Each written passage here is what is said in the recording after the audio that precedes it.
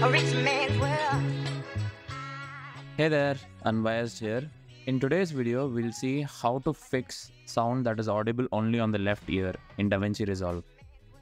So as you can see, I have a sound clip in which the audio is present only on the left ear. Hey there, Unbiased here. We all have faced a lot of issues in starting up a PowerPoint presentation. I imported this and did not realize why it was only on mono. So all you have to do to fix this issue is right click on the audio track that is causing the issue, click on clip attributes and then go to the audio tab. Once you are here, you can see that the audio is set to mono. Click on stereo and set the source channel for the second one as well to the same as the previous one. Now if you play back, the same audio will be heard on both the sides, making it a stereo audio. So that's the fix for today's video, and see you all in the next one.